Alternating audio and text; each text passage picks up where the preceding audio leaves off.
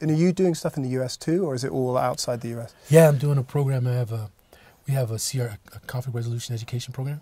So we partnered with Los Angeles City School District. Mm-hmm. So what we did was we took the core curriculum and we've inserted inside of it a conflict resolution education that's built into the actual modules of teaching to deal with using the same skills you've learnt in other countries. Yeah, sure.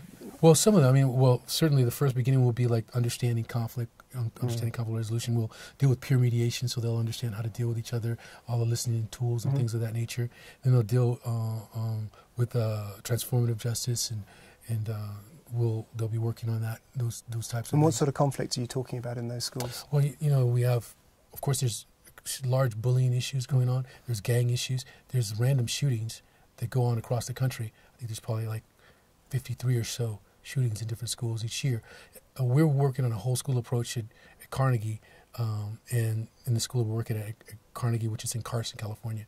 And in that approach, if you're able to work with these youths all the way through their middle school years, and then they would go into high school, hopefully the kind of incidences after time will not be happening as prominently if we're able to move this out. Right now, it's a pilot. We've got approval by the LA City School District, which is the second largest school district in the country. So. And do you want to take that nationwide if it works? Do you want to keep building that? That's the goal.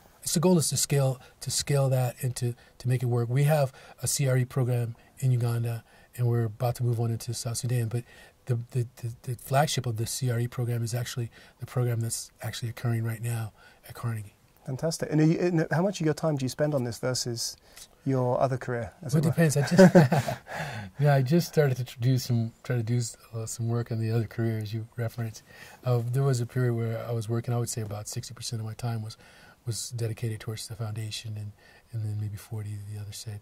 And recently it's shifted, and now it's shifting back again. So. Fantastic.